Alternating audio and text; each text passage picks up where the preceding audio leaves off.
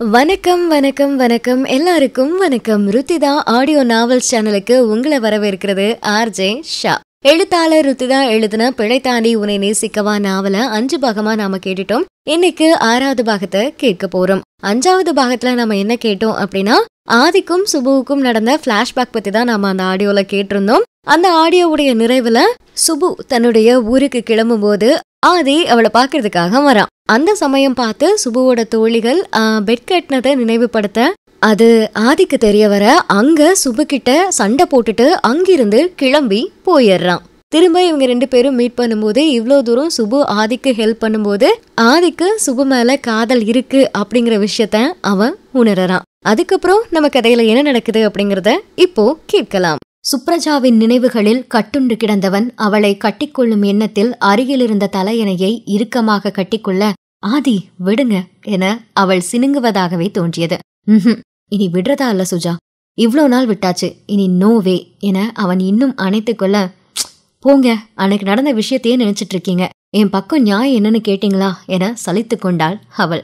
நீதானே ஒப்புதல் வாக்கு மூலம் கொடுத்த என அவன் முறுக்கிக் கொள்ள, அவகிட்ட தான் கொடுத்தேன், உங்ககிட்ட ஆமான்னு சொல்லலையே, அப்போ அடுத்தவங்க கிட்ட சொல்றத நம்பிக்குவீங்க, இத்தனை நாள் பழகுனவ மேல நம்பிக்கை வச்சு கன்ஃபர்மேஷனுக்காக கூட ஒரு தடவை கேட்க மாட்டீங்க இல்லையா என உரிமையுடன் கோபம் கொண்டாள் சுப்ரஜா. சரி சொல்லு, கேட்கிறேன் என ஆதித்யா முன்வர, ஒன்னும் வேணாம், இவ்வளவு நாள் கழிச்சு அதுவும் நான் சொன்னதுக்கு அப்புறமா தான் கேட்கணும்னு தோணுதுன்னா நீங்க கேட்கவே வேணாம் என திரும்பி படுத்தாள். என்ன சுஜா, எல்லாத்துக்கும் கோச்சுக்கிட்டா எப்படி? நானே இப்பதானே உன்னை நேசிக்கிறேன்னு புரிஞ்சுக்கிட்டேன், ப்ளீஸ்மா, உன் ஆதி தானே கோபப்பட்டேன், என்ன மன்னிக்க மாட்டியா என இவனும் உரிமையுடன் அவளை பின்னாலிருந்து அணைத்தவாறே கெஞ்ச அலாரம் ஒலித்தது. அந்த ஓசையில் விழித்து கொண்டவன் கண்களை துடைத்து கொண்டு எழுந்து நேரத்தை பார்த்தான். தூங்கின மாதிரியே இல்ல, ஆனா 2 மணி நேரம் ஆயிருக்குது. இவளை பத்தி யோசிச்சு தூங்காமலேயே புரண்டுட்டு இருந்திருக்கிறேனா, ராட்சசி, எப்பவும் என் நேரத்தை உறிஞ்சிறதையே வேலையா வச்சிருக்கிறா என புன்னகையுடன் தன்னவளை வசைபாடினான். அங்கே தன்னை கேலி செய்தவாறே இறங்கிய இஷாவை கண்டதும் முறைத்தான் அதிபன்.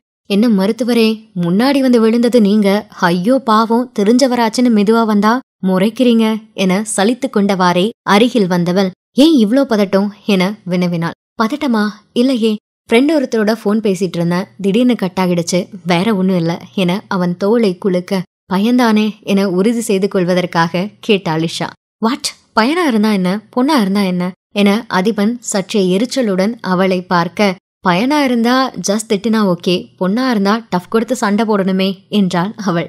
ஏன் திட்டணும், ஏன் சண்டை போடணும் என அவன் புரியாமல் அவள் முகம் நோட்க, அதான புரிஞ்சுட்டா எங்கேயோ போயிடுவீங்களே என சலித்து கொண்டவள், எங்க போறீங்க டாக்டர், ஹாஸ்பிட்டலுக்கா? நான் அந்த வழியாத்தான் போறேன், வாங்கலேன், டிராப் பண்ணிடுறேன் என தானாகவே முன்வந்தாள்.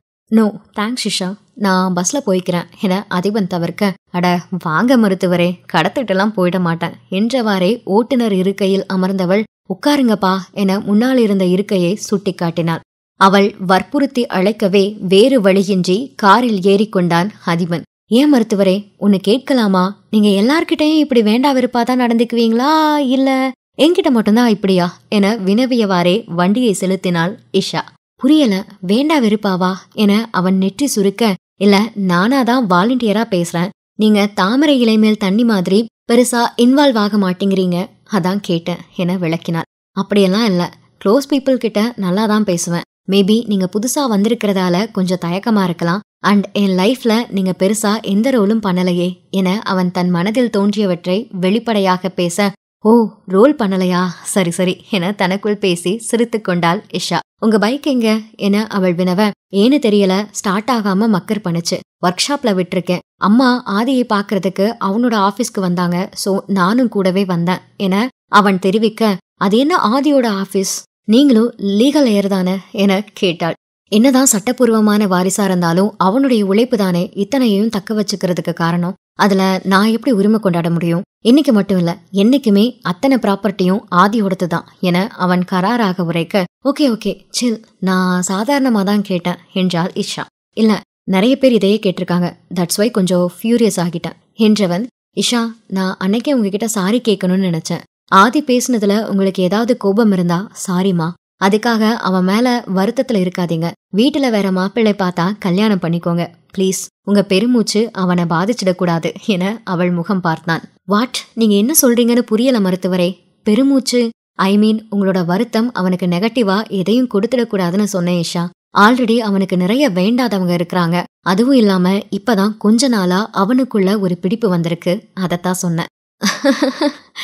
ஆக்சுவலி அவர் என்ன வேண்டான்னு சொன்னதுல எனக்கு எந்த வருத்தமும் இல்ல மருத்துவரே. ரிஜெக்ஷனை தாங்கிக்க முடியாம கத்துறதுக்கு நான் ஒன்னும் ஆதித்யா இல்ல. ஓகே, அதை விடுங்க. உங்க அப்பா உங்களுக்கு வேற ஏதாவது மாப்பிள்ளை பார்த்தாங்களா? 2-3 கனெக்ஷன் பத்தி சொன்னாரு. ஆனா எனக்கு அதுல பெருசா இன்ட்ரெஸ்ட் இல்ல. வேற ஒருத்தர் மேல இன்ட்ரெஸ்ட் வந்திருக்கு.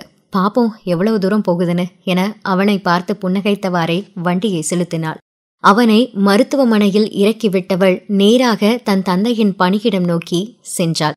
அவளை பார்த்ததும் கைகளை அகல விரித்த வேணுகோபாலன் வாடியர் என புன்னகையுடன் அழைக்க டாடி என்றவாறே அவரை அணைத்துவிட்டு அமர்ந்தாள். பிஸியா டாடி, கொஞ்சம் பர்சனலா பேசலாமா என அவள் அனுமதி வேண்டி நிற்க, உன்னை விட எந்த வேலையும் முக்கியமில்ல டியர். ஏன்னா இத்தனை பிரயத்தனங்களும் ஓட்டங்களும் உன் ஒருத்திக்காக மட்டும்தான். சொல்லு, என்ன பேசணும் என கேட்டார் அவர். டாடி, ரங்கநாதன் அங்கிள் பையன் பிரசாத்தை போய் பார்த்துட்டு வர சொல்லியிருந்தீங்கல்ல? ஆமாடா, அவன் என்ன சொன்னா? 2 பேரும் பேசுனீங்களா? உங்களுக்கு பிடிச்சிருக்குதா? இல்ல டாடி, இது வேற. அவர் வேற ஒரு பொண்ணை லவ் பண்றாராம். அவரோட அப்பா கம்பல் பண்ணனாலதான் என்னை மீட் பண்றதுக்கு ஓகே சொன்னாராம். வாட் தி ஹெல்? எல்லாம் அந்த ஆதித்ய தொடங்கி வச்சது. அவன் ரிஜெக்ட் பண்ணினா இப்ப இந்த பிரசாத்தும் என் பொண்ணை ரிஜெக்ட் பண்ணியிருக்கான். எல்லாரும் என்ன நினைச்சிட்டு இருக்காங்க? என் பொண்ணோட கால் தூசுக்கு சமமா வருவாங்களா என வேணுகோபாலன் தன் மகளை வேண்டாம் என்றதில் ஆத்திரமாக பேச, டாடி ஒரு நிமிஷம், நான் சொல்ல வரத முழுசா கேளுங்க என குறுக்கிட்டாள் இஷா. சொல்லுமா, இதை நீங்க எப்படி எடுத்துப்பீங்கன்னு தெரியல. பட் இந்த சாய்ஸ் மத்த எல்லாத்தையும் விட பெஸ்டா இருக்குன்னு தோணுது. ஐ மீன் எனக்கு வேற ஒருத்தரை பிடிச்சிருக்குது. ஒருவேளை பிரசாத் இந்த கல்யாணத்துக்கு ஓகேன்னு சொல்லியிருந்தாலும் நான் சம்மதிச்சிருக்க மாட்டேன். வேற ஒருத்தரையா? யாரு? எல்லாம் உங்களுக்கு நல்லா தெரிஞ்ச பையன்தான். சந்திரசேகரன் அங்கிளோட எல்டர்சன் மிஸ்டர் அதிபன், ஆதித்யா குணசேகரனுடைய பிரதர் என இஷா தெரிவிக்க அவரது முகம் சுருங்கியது. ஜிஹெச்ல ஒர்க் பண்றானே அவனா என அவர் சற்றே எள்ளலாக கேட்க, என தலையசைத்தாள். டியர், அவனுக்கும் உனக்கும் செட் ஆகாதுடா. அவன் அவங்க அப்பாவை மாதிரி தான் உண்டு தன் வேலை உண்டுன்னு இருக்கிறவன். பெருசா பிசினஸ் எக்ஸ்போஷர் இல்ல. அண்ட் அந்த சொத்துக்களும் தனக்கு சம்பந்தம் இல்லைன்னு எப்பவோ லீகலா தன்னுடைய தம்பி பெயருக்கு மாத்தி கொடுத்துட்டான். அப்போ உங்களுக்கு ப்ராப்பர்ட்டி தான் முக்கியமா டாடி? அதான் நம்ம கிட்ட இவ்ளோ சொத்து இருக்குதே. உங்களோட மொத்த சொத்தும் எனக்கு தானே. அப்புறம் ஏன் அதிபன் கிட்ட இருந்தும் எதிர்பார்க்கணும்? அவர் நீங்க நினைக்கிறத விட ரொம்ப நல்லவர் டாடி. ஈவன் ஆதியை விடவும் ரொம்ப டீசென்டான கை. என்கிட்ட எவ்வளோ ஸ்வீட்டா பேசுவார் தெரியுமா? ஆதிய மாதிரி ஹெட்வைட்டோட இருக்க மாட்டார் என அவள் முழுவதும் முடிக்கும் முன்னரே ஸ்டாப் இட் இஷா என கத்தி இருந்தார் வேணுகோபாலன். அவள் தன் தந்தையை அதிர்ந்து நோட்க, சீமை டியர், எனக்கு இந்த ப்ராப்பர்ட்டி மற்ற ஃபினான்ஷியல் ஸ்டேட்டஸ் முக்கியம் இல்லைனாலும் இந்த சொசைட்டியில இருக்கிற ஸ்டேட்டஸ் ரொம்பவே முக்கியம். இப்ப சொன்னியே அவன் பெயர் என்ன? அதிபன். அவனை நம்ம சொசைட்டியில யாருக்காவது தெரியுமா? இல்ல அவனுக்குன்னு தனி ஐடென்டிட்டி இருக்குதா? சந்திரசேகரனுடைய மகன்னு சொன்னாலும் அந்த சந்திரசேகரனும் ஒரு சைபர் தான். அது மட்டும் இல்லாம என் பொண்ணை ரிஜெக்ட் பண்ணினவன் இருக்கிற இடத்துல உன்னை திரும்பவும் போறதுக்கு அலோ பண்ண மாட்டேன் என தீர்க்கமாக உரைத்து விட்டார் அவர். தன் தந்தையின் பிடிவாதத்தை நன்குணர்ந்தவள் இஷா. அவருக்கு சற்றும் சளைத்தவள் இல்லை இவள். நிச்சயமா நீங்க இதுக்கு சம்மதிக்க மாட்டீங்க டாடி. உங்களை எப்படி கவனிக்கணுமோ அப்படி கவனிச்சுக்கிறேன் எனும் எண்ணத்துடன் வேதாவை தேடி சென்றாள். அறையிலிருந்து இறங்கி வந்த தன் மகனை பிரமிப்புடன் நோக்கினார் வேதவள்ளி. ஆதி, இப்பதான் எல்லாரும் கால் பண்ணினாங்க. ஆப், வெப்சைட் ரெண்டுமே ரொம்ப யூசர் ஃப்ரெண்ட்லியா இருக்குதான். கூடவே ஒப்பீனியன் ஷேர் பண்றதும் ரொம்ப ரிலீஃபா ஃபீல் ஆகுதுன்னு சொன்னாங்க என அவர் தெரிவிக்க புன்னகையுடன் உணவு மேஜையில் அமர்ந்தான் ஆதித்யா. மாம், லஞ்ச் ரெடியா என வினவ, எப்போவோ ரெடி கண்ணா, இதோ நானே சர்வ் பண்றேன் என எழுந்து வந்தவர் அவனுக்கு பரிமாறத் தொடங்கினார். 2 கவளங்கள் உணவை விழுங்கியவனுக்கு சுப்ரஜாவின் நினைவு வந்தது. அவள் பாதுகாப்பாக தன் உறைவிடம் சென்றிருப்பாளா எனும் கேள்வி எழ, மாம், சுபுவ அவளோட பிஜில டிராப் பண்ணிட்டீங்களா? இன்னைக்கு லீவ் போட்டுட்டாதானே என வினவிய தன் மகனை ஆச்சரியமாக பார்த்தார் அவர். விட்டுட்டேன் கண்ணா, போற வழியெல்லாம் உன்னை பத்தி தான் பெருமையா பேசிட்டு இருந்தா என அவர் தெரிவிக்க அவனையும் அறியாமல் இதழ்கள் மகிழ்வில் விரிந்தது. அவளோட தரப்பு என்னன்னு கேட்காமலேயே கோபப்பட்டு இத்தனை வருஷமா குற்ற உணர்ச்சியோட இருக்க வச்சுட்டேன். அடுத்த தடவை மீட் பண்றப்ப அவகிட்ட கேட்கணும் என்னும் முடிவுடன் அவன் உண்டு கொண்டிருக்க, excuse me aunty, May I come in என்றவாறே வாசலில் வந்து நின்றாள் இஷா. ஹே இஷா, கம் என வரவேற்றவர், ஆதி, இஷாவை உனக்கு ஞாபகம் இருக்கா என தன் மகனிடம் கேட்க, அதெல்லாம் ஞாபகம் இருக்குதுமா என்றான் இறுகிய முகத்துடன். மிஸ்டர் ஆதித்யா, அன்னைக்கு நீங்க பேசினது தப்பு, சோ அதை சுட்டி காட்டிட்டேன் என வெகு சாதாரணமாக குறிப்பிட்டவள் உள்ளே வர, உட்காரடா, சாப்பிடு என்றார் வேதா. பரவாயில்ல ஆண்டி, உங்ககிட்ட ஒரு முக்கியமான விஷயத்த சொல்லிட்டு போகலான்னு வந்த என அவள் பீடிகை போட, என்னம்மா என அவள் முகம் பார்த்தார் அவர். ஆண்டி, எனக்கு உங்களை ரொம்ப பிடிச்சிருக்குது. உங்களுக்கு மருமகளா வர ஆசைப்படுறேன். ஆனா ஆதித்யாவை கல்யாணம் பண்ணிக்கிட்டேல, அதிபனை கல்யாணம் பண்ணிக்க ஆசைப்படுறேன் என அவள் தன் மனதில் தோன்றியதை பட்டென போட்டுடைத்து விட திகைத்தார் வேதா. என்னம்மா சொல்ற நீ என கண்களை அகல விரிக்க, அதிபனை பிடிச்சிருக்குன்னு சொல்றேன் ஆண்டி. ஐ நோ நீங்க அவருக்கு MBBS படிச்ச பொண்ணை தான் தேடிட்டு இருக்கீங்கன்னு. பட் என்னாலையும் அவருக்கு ஏத்த மனைவியா இருக்க முடியும் ஆண்டி. நீங்க அலோவ் பண்ணினா உங்களுக்கு பிசினஸ் உதவியா இருப்பேன். அதிபனை பிடிச்சிருக்குன்னு இப்பதான் அப்பா கிட்ட சொன்னேன். அவர் முடியாதுன்னு சொல்லிட்டா. அதான் சம்பந்தப்பட்ட உங்ககிட்டயே சொல்லிட்டு போகலான்னு வந்துட்டேன். ஆதித்யாவுக்கு என்ன அலைன்ஸ் பார்த்தப்பவே உங்களோட அப்ரோச் எனக்கு பிடிச்சது. சோ ஏதோ ஒரு நம்பிக்கை, அதனாலதான் உடனே புறப்பட்டு வந்துட்டேன். நீங்க டைம் எடுத்து யோசிங்க ஆண்டி. ஒருவேளை இது சரியா வரும்னு தோணுச்சுன்னா முறைப்படி வந்து பேசுங்க என படபடவென பேசிவிட்டு எழுந்து சென்று விட்டாள் இஷா. கடவுளே, இப்பதான் நீ என் மேல கருணை காட்டியிருக்க. இதோ ஆதி சுபுவை பத்தி விசாரிக்கிறான். இந்த பொண்ணு அதிபனை கட்டுக்கிறேன்னு சொல்லிட்டு போறான். என் வம்சத்தை தழைக்க வைக்கிறதுக்கு வழியமைச்சு கொடுத்துட்டப்பா என இறைவனுக்கு நன்றி நவிழ்ந்தவருக்கு தான் வணங்கும் இறைவனை காட்டிலும் தன்னை கற்பனை கதாபாத்திரமாக தூரிகையில் தீட்டிக் கொண்டிருக்கும் எழுத்தாளர் பிரம்மாவிற்கு பற்பல சிக்கல்கள் சிந்தையில் உதித்திருக்கும் என்பது புரியாமற் போனது. மறுநாள் காலையில் அலுவலகம் சென்ற சுப்ரஜாவின் இடத்தில் ஒரு பரிசு பெட்டி வைக்கப்பட்டிருந்தது. இது என்ன, கிஃப்டா? எனக்கா? யாரு வச்சிருப்பாங்க எனும் யோசனையுடனே எடுத்து பார்க்க அதன் சுற்று காகிதத்தில் டு சுபு என எழுதப்பட்டிருந்தது. எனக்குதான், ஆனா யார் அனுப்பியிருப்பாங்க என அதன் மற்றொரு புறத்தை திருப்ப வித் லவ் ஆதித்யா என கையொப்பமிடப்பட்டிருந்தது. ஓ, ஐயாதான் அனுப்புனதா?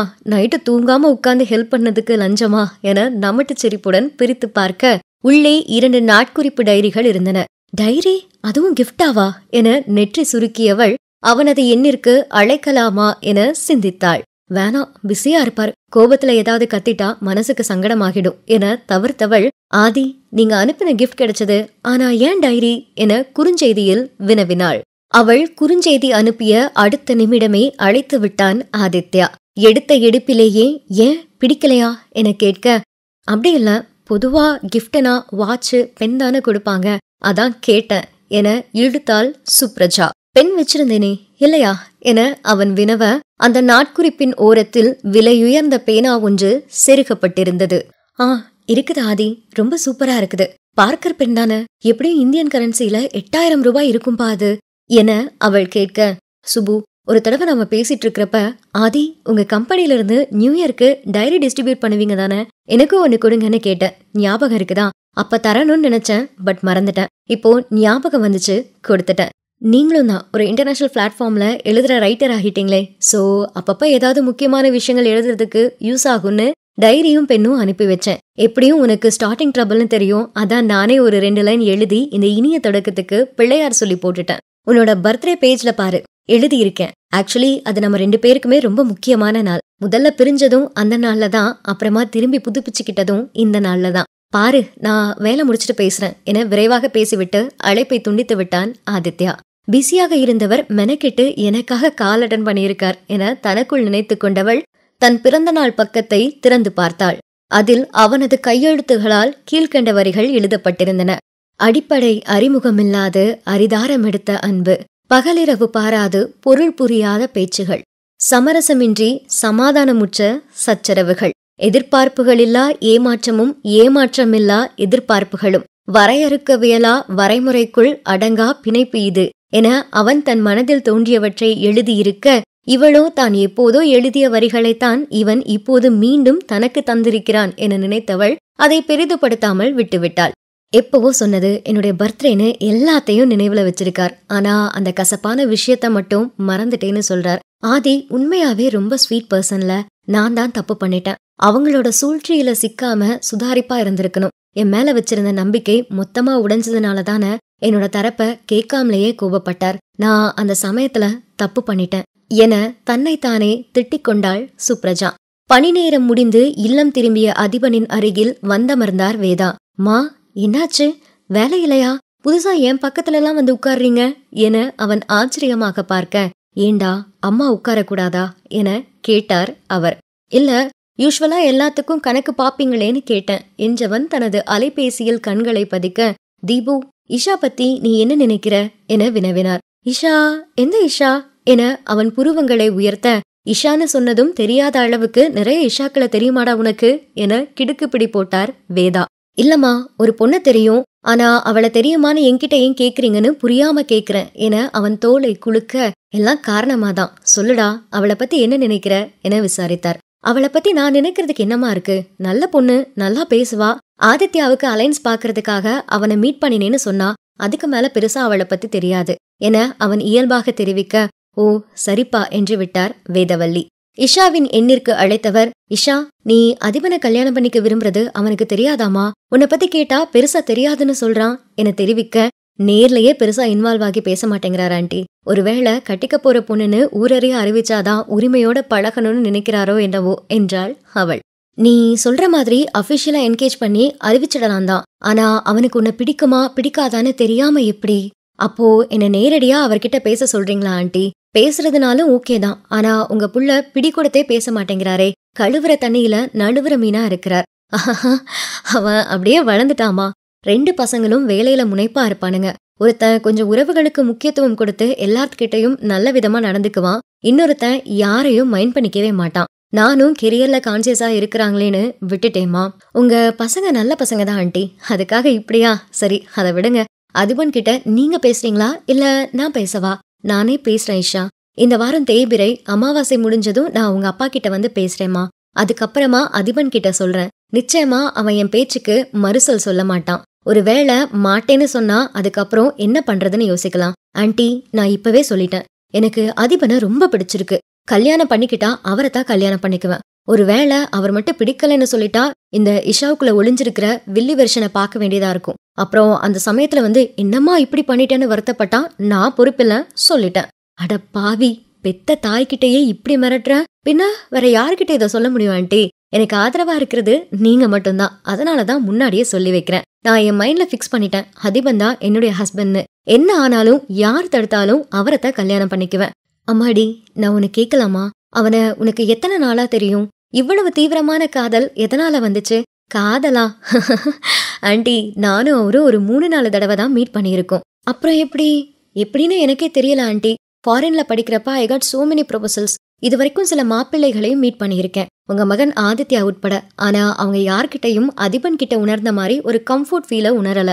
இவரோட இருந்தா சந்தோஷமா இருப்பேன், நானா இருப்பேன்னு தோணுச்சு, அவ்வளவுதான். நீ இப்படி பேசுறப்ப எவ்வளவு சந்தோஷமா இருக்குது தெரியுமா இஷா?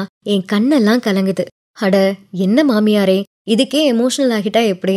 அங்க வந்து தினம் தினம் உங்களை அன்பின் வெள்ளத்தில் மூழ்கடிக்கிறப்போ என்ன செய்வீங்க? அந்த நாளுக்காக வெயிட் பண்ணிட்டே இருக்கிறேன் இஷா. நிச்சயமா உன் அப்பா கிட்ட பேசுறேன். ஒருவேளை உன் அப்பா இந்த கல்யாணத்துக்கு சம்மதிக்கலனா என்ன பண்றது?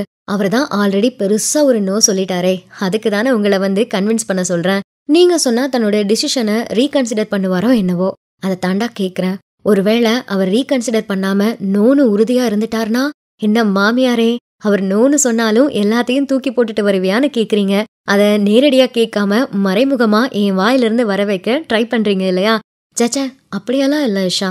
தேவையில்லாம உனக்கு ஹோப் கொடுத்துட்டு பின்னாடி நீ ஹர்ட் ஆக கூடாதுல்ல, அதனால தான் கேட்டேன். கவலைப்படாதீங்க மிஸ்ஸஸ் சந்திரசேகரன். அதிபனோட பேசின 2வது நாளே நான் முடிவு பண்ணிட்டேன், அவருக்காக எதை வேணா இழக்கலான்னு. சோ நீங்க இத பத்திலாம் யோசிக்காம ஒழுங்கா பிசினஸை கவனிங்க, எனக்கும் வேலை இருக்குது. சரிம்மா, நான் கடவுள்கிட்ட வேண்டிக்கிறேன், என் பசங்க 2 பேரும் குடும்பத்தோட சந்தோஷமா இருக்கணும்னு. உன் அப்பா ஓகே சொல்லிட்டா அதிபனுக்கும் ஆதித்யாவுக்கும் ஒரே மேடையில கல்யாணத்தை பண்ணிடலாம். ஆதித்யாவுக்குமா? ஆண்டி, உங்க புள்ள உலகத்தையே சலிச்சு எடுத்து தேடி கண்டுபிடிச்சு ஓகே சொல்லிட்டாரா? சற்றே நக்கலாக கேட்டாள். ஏய், அவங்க கொழுந்த, சும்மா கிண்டல் பண்ணாத. கிண்டல் பண்றது ஒண்ணுதான் குறைச்சல். என்னை மீட் பண்ண வந்தப்ப என்ன கேட்டாருன்னு தெரியுமா? இதுக்கு முன்னாடி யாரையாவது லவ் பண்ணிருக்கியான்னு. வேலைக்கு ஆள் எடுக்கிற மாதிரி இன்டர்வியூ நடத்துறார். யாரையுமே காதலிச்சிருக்காத பொண்ணுதான் இவருடைய செலக்ஷன் கிரைட்டேரியாவா. நல்லா இருக்குதுல்ல? அப்படியா சொன்ன அவ? நம்பலைன்னா அவர்கிட்டயே கேட்டு பாத்துக்கோங்க. ஆமா, இப்ப எந்த பொண்ணுக்கு ஓகே சொல்லியிருக்கிறாரு? பிசினஸ் உமனா இல்ல வேற எதுவும் கிரைட்டேரியா வச்சிருக்காரா? இல்லம்மா, என் சின்ன மருமகளுடைய பெயர் சுப்ரஜா.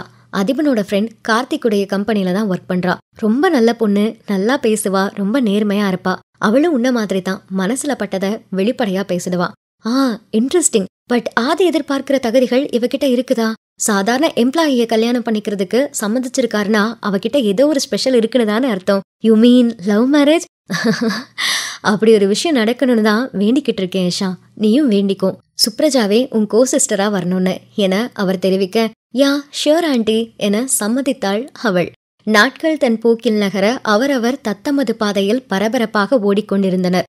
ஆதித்யா புதிதாக டிஜிட்டல் தளத்தில் காலடி எடுத்து வைத்திருப்பதால் பணிச்சுமை சற்று அதிகமாக இருந்தது. போதாக்குறைக்கு தொலைக்காட்சி சேனல் ஒன்றையும் தொடங்கிவிட்டால் வளர்ச்சி கணிசமாக அதிகரிக்கும் என வேதா தெரிவித்திருக்க, அதையும் செயல்படுத்தும் முயற்சியில் இருந்தான். டெலிகாஸ்டிங் உரிமை பெறுவது, அலைக்கற்றை அனுமதி கோருவது என வேலைகள் அவன் முன் குவிந்து கிடந்தன.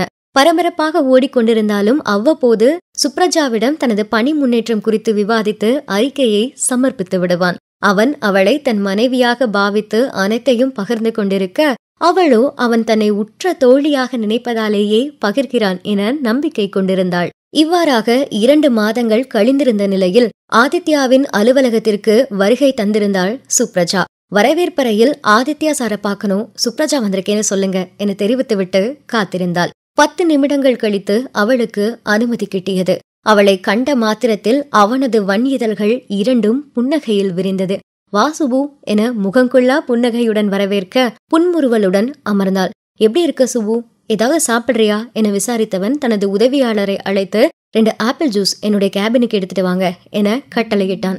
இல்ல ஆதி, அதெல்லாம் எதுவும் வேணாம் என அவள் தவிர்க்க, என்னடா நீ இவ்வளவு தூரம் வந்தவளுக்கு எதுவும் சாப்பிட கொடுக்காம அனுப்புனா நல்லாவா இருக்கும், ஃபீல் ஃப்ரீ என்றவன், சொல்லு சுபு, ஏதாவது முக்கியமான விஷயமா என விசாரித்தான். கண்களை சுற்றிலும் அலைபாய விட்டவள், ஆதி இங்க சிசிடிவி கேமரா இருக்குதா என கேட்க, இருக்குது, ஏண்டா என அவள் முகம் பார்த்தான். நெற்றியில் வழிந்து கொண்டிருந்த வியர்வையை துடைத்து கொண்டவள், அதெல்லாம் ஒரு 5 நிமிஷத்துக்கு ஆஃப் பண்ண முடியுமா ப்ளீஸ் என கண்களை குறுக்கி கொண்டு கேட்டாள். அதுக்கு ஏண்டா ப்ளீஸ்லாம், இதோ இப்பவே ஆக்சஸ் கட் பண்றேன் என துண்டித்தவன் தன் உதவியாளருக்கு அழைத்து ஆப்பிள் ஜூஸ் வேணாம் என்று விட்டான். அவரையும் வர வேணான்னு சொல்லிட்ட சுபு, இப்பவாது சொல்லு என்னன்னு என கேட்டான்.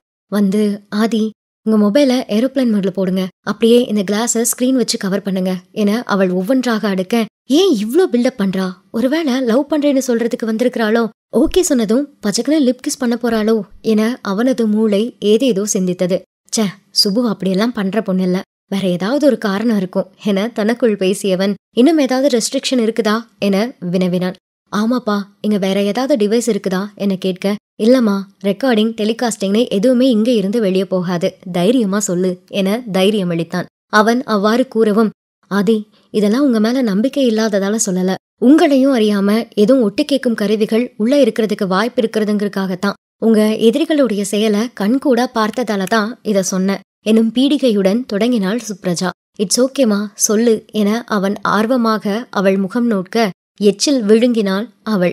என்ன சொல்ல வந்த சுபு, ஏன் இவ்ளோ தயங்குற என அவன் சற்றே பொறுமை இழக்க, நான் புலிவால புடிச்சிட்டேன் ஆதி, அதை விடவும் முடியாம தொடர்ந்து பிடிச்சுக்கவும் முடியாம தவிக்கிறேன், ஒருவேளை எனக்கு துணையா நீங்க வந்தா அது உங்களையும் அஃபெக்ட் பண்ணுமோன்னு பயமா இருக்குது என்றாள். ஹே, எப்பவும் உனக்கு துணையா இருப்பேன் சுபு, நீ தைரியமா சொல்லு என அவன் ஆதரவுடன் நேசத்தையும் சேர்த்தே அவளுக்கு கடத்த முற்பட, அந்த நம்பிக்கையில தான் உங்களை தேடி வந்தேன் ஆதி என நிகழ்ந்தவற்றை விவரிக்க தொடங்கினார். ஆதி, நம்ம ஆப்ல எனக்கும் ஃபோரம் ஆக்சஸ் பண்றதுக்கு லாகின் பாஸ்வேர்ட் கொடுத்திருந்தீங்கல்ல, போன வாரம் எல்லா ஃபீச்சர்ஸையும் செக் பண்ணி பார்த்துட்டு இருந்தேன். அப்பதான் ஸ்பேம் ஃபோல்டர் ஓபன் பண்ணி பார்த்தேன். அதுல மனுஷின்னு ஒரு ஐடி நம்மோட ஆராய்ச்சி மணி செஷன்ல ரெகுலரா போஸ்ட் பண்ணிட்டு இருந்திருக்காங்க. ஆனா அவங்க போஸ்ட் பண்ணின கொஞ்ச நேரத்திலேயே யாரோ அந்த போஸ்டை டெலீட் பண்ணி இருக்காங்க. அதையும் அவங்க மென்ஷன் பண்ணியே அடுத்த போஸ்ட் பண்ணியிருந்தாங்க. அவங்க போஸ்ட்ல என்ன சொல்லியிருந்தாங்கன்னா, அவங்களுடைய அக்கா ஒருத்தங்களுக்கு ரொம்ப நாளா குழந்தை இல்லையா, சிட்டியிலேயே ஃபேமஸான ஃபெர்டிலிட்டி சென்டர்ல ட்ரீட்மெண்ட்க்கு போயிருக்காங்க. யூஸ்வலா குழந்தை இல்லாத தம்பதிகளுக்கு ஹார்மோன் டெஸ்ட், ஃபிட்னஸ் டெஸ்ட்னு சில அத்தியாவசிய டெஸ்ட் எடுத்து ஆர்டிஃபிஷியலா மட்டும்தான் குழந்தை பெத்துக்கணுங்கிற பட்சத்துல IUI ரெக்கமெண்ட் பண்ணுவாங்க. IUIல அந்த ஆணோட செமனை எடுத்து சென்ட்ரிஃபியூஜ் பண்ணி அந்த பொண்ணோட கர்ப்பப்பையில இன்ஜெக்ட் பண்ணி கரு உருவாக வைப்பாங்க. 3-6 தடவை இந்த மெத்தட் ஃபெயிலியர் ஆன பின்னாடிதான் IVF ரெக்கமெண்ட் பண்ணுவாங்களாம். பட் இவங்களுடைய அக்காவுக்கு எடுத்த எடுப்பிலேயே IVF பண்ணணும்னு சொல்லியிருக்காங்க. இவங்களும் குழந்தை பிறந்தா போதும்னு முதல்ல 2.5 லட்சம் ரூபாய் கட்டியிருக்காங்க. ஆனா அந்த கருமுட்டையிலிருந்து உருவான கரு கர்ப்பப்பைக்கு வெளியே வளர்ச்சி அடைஞ்சிருச்சுன்னு சொல்லி திரும்பவும் 2.5 லட்சம் ரூபாய் கட்ட சொல்லியிருக்காங்க. இவங்க இருக்கிற ப்ராப்பர்ட்டியை வித்து அந்த பணத்தை கட்டியும் எந்த பலனும் இல்ல. இதனால அந்த அக்கா மனசுடைஞ்சு போயிட்டாங்களாம். இந்த சொசைட்டியோட ப்ரெஷர், மாமியாருடைய ப்ரெஷர்னு எல்லாத்தையும் தாங்கிக்க முடியாம அவங்க சூசைட் பண்ணி இறந்துட்டாங்களாம். இத அந்த பொண்ணால அக்செப்ட் பண்ணிக்கவே முடியல போல. சோ அந்த ஹாஸ்பிட்டல்ல ட்ரீட்மெண்ட் எடுக்கிற 2-3 பேர்கிட்ட நேர்ல போய் டிஸ்கஸ் பண்ணியிருக்காங்க. அவங்களுக்கும் அதே மாதிரி பணத்தை வாங்கிட்டு சக்சஸ் ஆகல, வேணும்னா சரகசி பண்ணலாம் ஆர் அடாப்ட் பண்ணிக்கிறதுக்கு நாங்களே ஹெல்ப் பண்றோம்னு சொல்லியிருக்காங்க. நல்லா யோசிச்சு பார்த்தா எல்லாமே பணத்தை பிரதானப்படுத்தின விஷயங்கள். இந்த பொண்ணுக்கு இதை எப்படி வெளியே கொண்டு வரதுன்னு தெரியாம சோஷியல் மீடியாவில் ஷேர் பண்ண நினைச்சாங்களாம். ஆனா அது ஹோம் மினிஸ்டர் செல்லப்பாண்டியனுடைய டாட்டர் கண்ட்ரோல்ல இருக்கிற ஃபெர்டிலிட்டி சென்டர்னு தெரிய வந்ததால பயத்துல அந்த பொண்ணு ஃபர்தரா எந்த ஸ்டெப்பும் எடுக்காம நம்ம ஆப் அண்ட் வெப்சைட்ல ரெஜிஸ்டர் பண்ணி அது மூலமாவது யாருடைய கண்ணிலையாவது படம்னு போஸ்ட் பண்ணியிருக்காங்க. பட் இங்கேயும் யாரோ பர்பசிவா டெலிட் பண்ணியிருக்காங்க. IP address also track பண்ணிடுவாங்களோன்னு browsing centre incognito டேப்ல தான் யூஸ் பண்றதா சொல்லி இருந்தாங்க. அதே ஆப்லயே பர்பசிவா டெலிட் பண்றாங்க அப்படின்னா மினிஸ்டருக்கு வேண்டப்பட்ட ஆளுங்க இங்கேயும் இருக்கிறாங்கன்னு தானே அர்த்தம். அதான் எல்லாத்தையும் க்ளோஸ் பண்ண சொன்ன என அவள் முடிக்க, ஹே நீ சொல்றதெல்லாம் ரொம்ப விசித்திரமா இருக்கு சுபு. எந்த விஷயத்துலதான் பணம் பாக்குறதுன்னு விவஸ்தையே இல்லையா? இன்னொரு உயிரை பணயமா வச்சுதான் காசு சம்பாதிக்கணுமா? அந்த பெத்தவங்க எவ்வளவு ஆசையா இருந்திருப்பாங்க. அவங்களோட ஆசைகளையும் கனவுகளையும் சிதைக்கிறோமேனு கொஞ்சம் கூட மனசு உறுத்தாதா என சினந்தான் ஆதித்யா. என்ன பண்றது ஆதி, நம்ம சொசைட்டில குழந்தை பெத்துக்கிறது ஒரு கட்டாயமான தகுதியா மாறிடுச்சே. என்ன நடந்தாலும் கல்யாணமான 1 வருஷத்துக்குள்ள ஒரு குழந்தைய பெத்தெடுத்தாகணும். இல்லைனா எத்தனை கேள்விகளை சமாளிக்க வேண்டி இருக்குது. இதுக்காகவே மென்டலி ப்ரிப்பேரா இல்லாதவங்க கூட பேரண்ட்ஸா மாறிடுறாங்க. குழந்தை பெத்துக்கிட்டாதான் இந்த உலகத்துல தம்பதிகளா வாழ தகுதியானவங்கிற பிம்பத்தை உடைக்கணும் ஆதி. அஃப்கோர்ஸ் குழந்தைங்கிறது ரொம்ப முக்கியமான ஒரு விஷயம்தான். ஆனா அதுக்காக இத்தனை பிரயத்தனங்கள் அவசியம்தானா? சொத்தை வித்து 5 லட்சம் செலவு பண்ற அளவுக்கு தயாரா இருந்திருக்காங்கன்னா அவங்களுக்கு எவ்வளவு ப்ரெஷர் இருந்திருக்கும் சொல்லுங்க என ஆதங்கப்பட்டாள் சுப்ரஜா. நீ சொல்றதும் சரிதாமா. பிசிக்கலாவும் மென்டலாவும் ஒரு குழந்தைக்கு ஏத்த பேரண்ட்ஸ் ஆகிற பக்குவம் வர்றப்ப அவங்களே குழந்தை பெத்துக்கிட்டோன்னு கொஞ்சம் லிபரலா விட்டா கூட பாதி பிரச்சனைகள் குறைஞ்சிடும். ஏன்னா இந்த ப்ரெஷரே ஹெல்தியான பேபி ஃபார்மிங் ப்ராசஸை அஃபெக்ட் பண்ணும். குழந்தை அப்படிங்கிற ஒரு விஷயத்துல எவ்வளோ கிரைம்ஸ் நடக்குது தெரியுமா? அவ்வளோ நியூஸ் படிச்சும் யாரும் தெரிஞ்சிருதில்ல என அவனும் வருத்தப்பட்டான். இந்த போஸ்ட் பார்த்ததும் மனசே கேட்கல ஆதி. நானே நேர்ல போய் நிலவரத்தை தெரிஞ்சுக்க முடிவு பண்ண என அவள் முழுவதும் முடிக்க முன்னரே, நோ சுபு, நீ தனியா போக போறியா? ஐ won't allow என பதறினான் ஆதி. அதை கேட்டதும் மெளிதாக புன்னகைத்தவள், உங்ககிட்ட முன்னாடியே சொன்னா அலோவ் பண்ண மாட்டீங்கன்னு தான் சொல்லாமையே போய் பார்த்துட்டு வந்துட்டேன் ஆதி என்றாள். வாட் என அவன் அதிர்ச்சியில் கண்களை அகல விரிக்க, சில்லாதி மேல கேளுங்க என தொடர்ந்தாள். நானும் என் ஃப்ரெண்ட்ஸ் 2 பேர்னு 3 பேர் அங்க போனோம். ஒருத்தி மேரிட், சோ அவளுக்கு குழந்தை இல்லைன்னு ட்ரீட்மெண்ட் ரெஜிஸ்டர் பண்ணணும். ஆனா அவங்க எங்களுக்கும் ரெஜிஸ்டர் பண்ணணுமான்னு கேட்டாங்க. ஏன்னு புரியாம சரின்னு சொல்லிட்டோம். அதுக்கு அப்புறம் தான் அங்க நடக்கிற பல கேவலமான விஷயங்களை கேதர் பண்ணணும். ஆக்சுவலி அது ஃபெர்டிலிட்டி சென்டரே இல்ல ஆதி, பணம் கொழிச்சு கிடக்கிற விபச்சார விடுதி. பச்சையா சொல்லணும்னா அப்படிதான் சொல்லணும். ஏன்னா அங்க பணம் மட்டும்தான் பிரதானம். என்னோட ஃப்ரெண்டுக்கு பேசிக்கா எடுக்க வேண்டிய எந்த டெஸ்டும் எடுக்காம நெக்ஸ்ட் டைம் பணத்தை ரெடி பண்ணிட்டு வந்தா குழந்தையோட போயிடலான்னு ஆசை வார்த்தை சொல்லியிருக்காங்க. எங்களை தனியா ஒரு ரூமுக்கு கூட்டிட்டு போனாங்க. அங்க எங்கள மாதிரியே நிறைய அன்மேரிட் கேர்ள்ஸ் இருந்தாங்க. அவங்க கிட்ட விசாரிச்சப்ப திடுக்கிடுற பல விஷயங்கள் தெரிய வந்துச்சு. அங்க நம்மோட கருமுட்டைகளை எடுத்துக்கிட்டு அதுக்கு 25,000 இருந்து 50,000 வரைக்கும் பணம் கொடுப்பாங்களாம். பணத்தேவை இருக்கிற யாரா இருந்தாலும் ஹெல்தியா இருந்தா ஓவலேஷன் பீரியட்ல வந்து கொடுத்துட்டு காசு வாங்கிட்டு போயிடலாமா. கேட்கவே திக்குன்னு இருந்துச்சு. சில பொண்ணுங்களை கோவாவுக்கு அழைச்சிட்டு போவாங்களாம். அங்க வர ஃபாரினர்ஸ் அண்ட் பிசினஸ் பர்சன்ஸ்க்கு என்டர்டைன்மெண்ட்காக. இந்த பொண்ணுங்களும் பாக்கெட் மணிக்கு மேல காசு கிடைக்குது, கூடவே அங்க என்ஜாய் பண்ணன மாதிரி ஆச்சுதுன்னு சுய விருப்பத்தோடவே எதிர்காலத்தை பத்தின எந்த பயமும் இல்லாம கேஷுவலா போயிட்டு வருவாங்களாம். இதை விட இன்னொரு விஷயம் கேள்விப்பட்டப்ப ஈரக்கொலையே நடுங்கிருச்சு. இல்லீகலா பேபி பெத்து கொடுக்கற நெட்வொர்க் ஆல்சோ போயிட்டு இருக்குது. சரகசிக்கும் இவங்களை பயன்படுத்திக்கிறாங்க, அடாப்டேஷனுக்கும் இந்த குழந்தைகளை கொடுக்கறாங்க போல. இது போக ஸ்பெம் டொனேஷன்ங்கிற ப்ராசஸும் போயிட்டு இருக்குது. 1 வாரம் அங்க போனதுல இருந்து இவ்ளோ விஷயங்களை அப்சர்வ் பண்ணிக்க முடிஞ்சது. இன்னும் தெரியாத எத்தனை விஷயங்கள் இருக்குதோ. ஆக்சுவலா நம்ம கம்ப்ளைண்ட் பண்ணினாலும் மினிஸ்டர் செல்லப்பாண்டியன் மாட்டிக்க மாட்டார். அவரோட பொண்ணு பெயரும் வெளியே வராது. ஏன்னா இதெல்லாம் பினாமி பெயர்லயே நடத்திட்டு இருக்காங்க. கோவா ரெசார்ட், அந்த ப்ராஸ்டியூஷன் எல்லாமே வரதராஜன் ஒருத்தருடைய பொறுப்புல இருக்குது. இந்த ஃபெர்டிலிட்டி சென்டரும் ஏதோ ஒரு டாக்டர் பெயர்லயே ரெஜிஸ்டர் பண்ணியிருக்காங்க. இன்னும் சொல்ல போனா அவர் ஜெனரல் மெடிசின் தான். டிஜிஓ கூட கம்ப்ளீட் பண்ணல. நம்மளால முடிஞ்சா ஏதாவது ஒரு விஷயத்த பண்ணணும் ஆதி. ஏன்னா குழந்தைங்கிற பெயர்ல இன்னும் எத்தனை அப்பாவி குடும்பங்களோட கனவுகளையும் ஆசைகளையும் சிதைப்பாங்களோ தெரியல.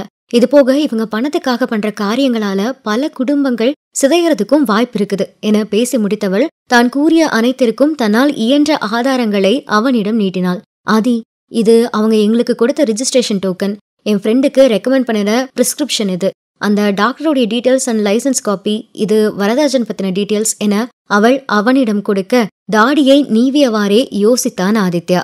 முன்னர் அவள் கூறியதைப் போல இது புலிவால்தான். தானாகவே துப்பறியும் நோக்கில் புலிவாலை பிடித்தவள் துணைக்கு அவனையும் அழைத்ததுதான் அவள் செய்த மாபெரும் பிழை. அது ஒரு வகையில் இருவருக்கும் பாதகமாக அமைந்தாலும் சாதகமாகவும் அமைவதற்கு சாத்தியக்கூறுகள் சற்றே அதிகம்தான். நீ என்கிட்ட சொன்னதெல்லாம் ஓகே சுபு, இதுக்கு நான் என்ன செய்யணும்? உன்னோட யோசனை என்னன்னு சொல்லு என அவளிடமே கேட்டான் ஆதித்யா. அவன் தன்னிடமே கேள்வியை திருப்ப ஒரு கணம் திகைத்தாள் சுப்ரஜா. என்ன ஆதி என்கிட்ட கேக்குறீங்க என அவள் விழிக்க, நீ தானடா ரிஸ்க் எடுத்து இவ்ளோ விஷயங்களை கேதர் பண்ணியிருக்கிற, அப்படின்னா இந்த பிரச்சனைக்கு எந்த வகையில தீர்வு தேடினா அது சரியா இருக்குன்னு உனக்குள்ள ஒரு தாட் இருக்கும்ல, அதை கேட்கிறமா என தெளிவுபடுத்தினான். என்ன பண்ணணும்னு எனக்கு தெரியல ஆதி, இவங்களுக்கு தண்டனை வாங்கி தரணுமா என்னன்னு தோணல. ஆனா இவங்கள மாதிரி பணத்தை மட்டும் பிரதானமா கருதுற முதலைங்களோட பசிக்கு இதுக்கு மேல ஒருத்தர் கூட இரையாகிடக்கூடாதுப்பா. இந்த விஷயங்களை பத்தி கூகுள்ல பார்த்தா இதெல்லாம் நிறைய நடந்திருக்கு. நார்த் இந்தியாவிலயும் இந்த மாதிரி கம்ப்ளைண்ட்ஸ் இருக்குது. ஆனா ஏனோ அதை பெருசுப்படுத்தாம விட்டுடுறாங்க என அவள் பேச, நீ சொல்றது சரிதான் சுபு, நீ சொல்ற மாதிரி விஷயங்களை குறிப்பிட்ட காலத்துக்கு பரபரப்பா பேசுறாங்க. ஆனா கொஞ்ச நாளைக்கு அப்புறமா அதை மறந்துட்டு வேற ஒரு விஷயத்த பாக்குறதுக்கு போயிடுறாங்க. இந்த ட்ரெண்ட் அப்படிங்கிற விஷயத்துக்குள்ள இந்த மாதிரி சென்சிபிள் மேட்டர் சிக்கிக்கிறது தான் வேதனையின் உச்சகட்டம். தங்களுடைய கியூரியாசிட்டி குறையிற வரைக்கும் பேசிட்டு கடந்துடுறாங்க. சொல்யூஷன் கிடைச்சதா, பாதிக்கப்பட்டவங்களுக்கு நீதி கிடைச்சதாங்கிறத பத்தி எல்லாம் இந்த டிஜிட்டல் ட்ரெண்டிங் போராளிகளுக்கு அக்கறை கிடையாது. ஆனா எனக்கு இது பத்திலாம் கவலை கிடையாது சுபு. என் தாத்தாவோட அப்பா மக்களுக்கு இந்த ஊடகத்தின் மூலமா உண்மையான தகவல்களை மட்டுமே கொண்டு சேர்க்கணுங்கிற உயர்ந்த நோக்கத்துக்காகத்தான் இந்த பேப்பரை உருவாக்குனாரு. தாத்தாவும் அதுல ரொம்ப உறுதியா இருந்தார். நான் இந்த ஆராய்ச்சி மணிங்கிற செஷன் கொண்டு வந்ததுக்கு ரீசனே மக்களுடைய குறைகள் அவங்களுடைய குரலாவே ஒளிக்கட்டணும் தான். இவ்ளோ தீவிரமான பிரச்சனைய அவ்வளோ ஈஸியா விட்டுட முடியாதுமா. இதுல ஒரு உயிர் போயிருக்குது, நமக்கு தெரியாம இன்னும் எத்தனை விஷயங்கள் நடந்திருக்குதோ. இந்த ஒரு ஃபெர்டிலிட்டி சென்டர் தான் இப்படியா இல்ல மத்த சென்டர்ஸும் இப்படிதானான்னு வேற தெரியல. அங்கேயும் அஃபெக்ட் ஆகிற மக்களுடைய நிலைமை என்னன்னு யோசிச்சு பார்க்கவே பதறுது. இத இப்படி விடக்கூடாது சுபு, ஏதாவது பண்ணணும் என தீர்க்கமாக உரைத்தான் ஆதித்யா. ஆதி, சினிமாவில காட்டுற மாதிரி எதுவும் பிரச்சனைகள் வந்துடாதல்ல, ஏற்கனவே ஒரு தடவை உங்களை கொலை பண்றதுக்கு ட்ரை பண்ணினாங்க என அவள் அந்த சமயத்திலும் அவனை குறித்து சிந்திக்க, கோடையிலும் உள்ளுக்குள் சாரல் அடித்த உணர்வு.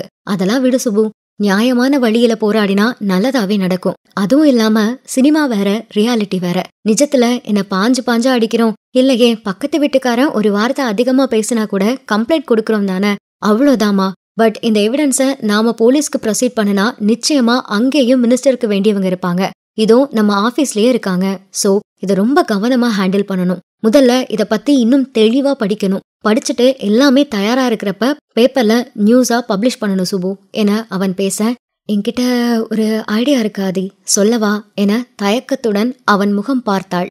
சேனல் லான்ச் பண்ற ஐடியா இருக்குதுன்னு சொல்லிட்டு இருந்தீங்கல்ல, இந்த மாதிரி ஒரு விஷயத்த சென்சிபிளா ஹேண்டில் பண்ற மாதிரி ஜி நியூஸ் தொடங்கினா என்ன என அவள் கேட்க, சுபு என்ன பேசுற நீ? ஒரு சொசைட்டில நடக்கிற சீரியஸ் இஷ்யூவை நம்மளுடைய சுயநலத்துக்கு யூஸ் பண்ணிக்கிறது தப்பு இல்லையா? ஜேர்னலிசம் ஃபீல்டில் இருந்துட்டு சுயலாபத்தை மட்டும் பாக்குறது பாவண்டா என பதறினான் ஆதித்யா. ஆதி, நான் அந்த அர்த்தத்துல சொல்லல. நாம சொல்ல வர விஷயங்களை நம்மால மட்டுமே ஈஸியா கேரி அவுட் பண்ணி மக்கள் கிட்ட கொண்டு சேர்க்க முடியும்னு சொல்லறேன். சரி, நீங்க சொல்ற மாதிரி வேற சேனல் மூலமா கொண்டு சேர்க்கிற மாதிரி எடுத்துக்கிட்டோம்னா யார்கிட்ட கொண்டு போய் கொடுப்போம்? அவங்க இதை சரியாத்தான் ஹேண்டில் பண்ணுவாங்கன்னு என்ன நிச்சயம்? ஒருவேளை அவங்க இந்த எவிடன்ஸை லீக் பண்ணிட்டா, இல்ல மினிஸ்டரோட ஆளுங்களுக்கு கொடுத்துட்டா?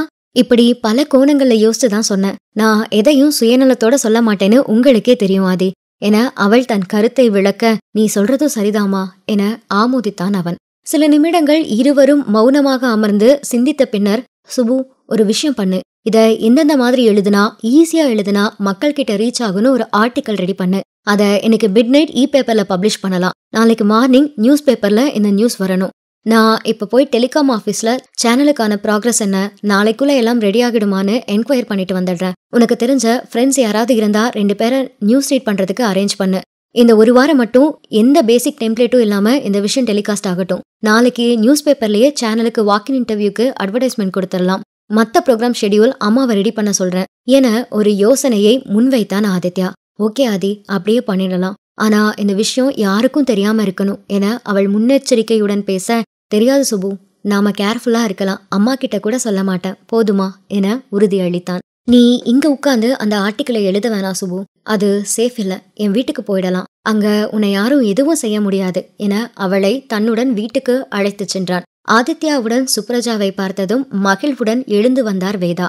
ஆதி, சுபுவை வீட்டுக்கே அழைச்சிட்டு வந்திருக்க என ஆச்சரியமாக வினவ, சொல்றேம்மா என்றவன் சுபு வா என தனதரை நோக்கி நடந்தான். கொஞ்சம் முக்கியமான வேலை மேம், அப்புறமா பேசுறேன் என அவளும் அவரிடம் தெரிவித்துவிட்டு அவனை பின்தொடர, அப்பனே முருகா 2 பேரும் இப்படியே 100 வருஷம் சந்தோஷமா இருக்கணும் என இறைவனிடம் வேண்டிக் கொண்டார் வேதா.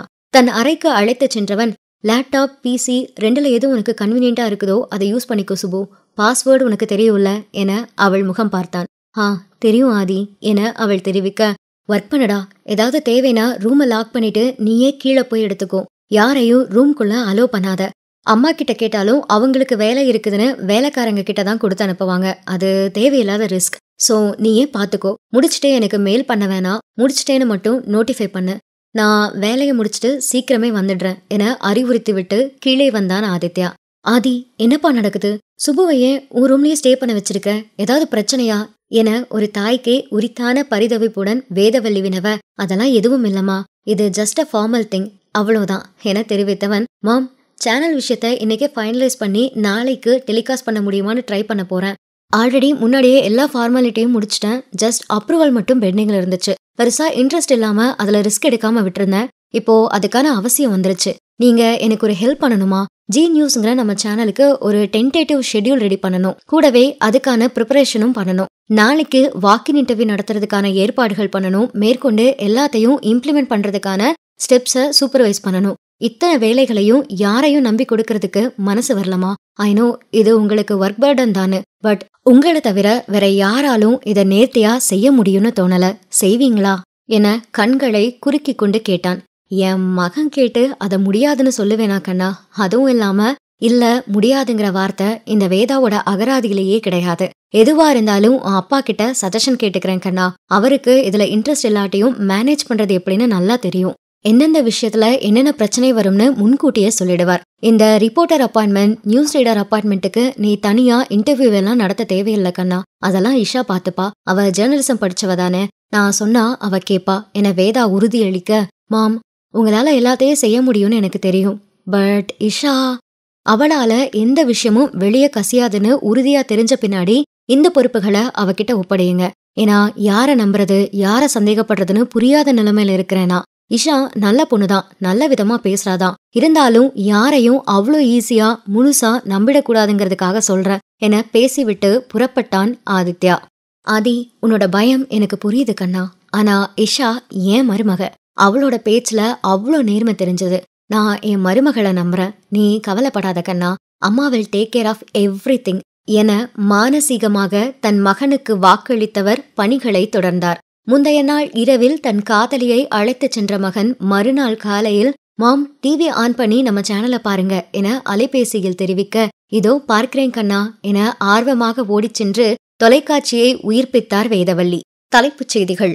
25,000 ரூபாய்க்கு கருமுட்டைகளை வாங்கி 5 லட்சத்திற்கு விற்கும் அவலம், செயற்கை கருத்தரிப்பு மையத்தின் மீது பொதுமக்கள் குற்றச்சாட்டு, 5 லட்சத்திற்கு மேலாக வசூலித்தும் குழந்தை பேறு கிட்டாத தம்பதியர் போலீசில் புகார், சுய விருப்பத்துடன் பாலியல் தொழிலில் ஈடுபடுத்தப்படும் இளம் பெண்கள், மனதை உழுக்கும் கோர சம்பவங்கள் என அறிவிக்கப்பட்டு கொண்டிருக்க, இஷா என்னமா இது ஏதேதோ சொல்றாங்க என அதிர்ச்சியாக பார்த்தார் வேதா. ஆண்டி உங்க மகனும் அந்த பொண்ணும் நேத்தெல்லாம் பேயரஞ்ச மாதிரி சுத்திட்டு இருந்ததுக்கு ரீசன் இதுதான் போல என இஷா தெரிவிக்க, அம்மா இதோ பாருங்க நம்ம பேப்பர்ல வந்த ஆர்டிக்கல என எடுத்து வந்து நீட்டினான் அதிபன்.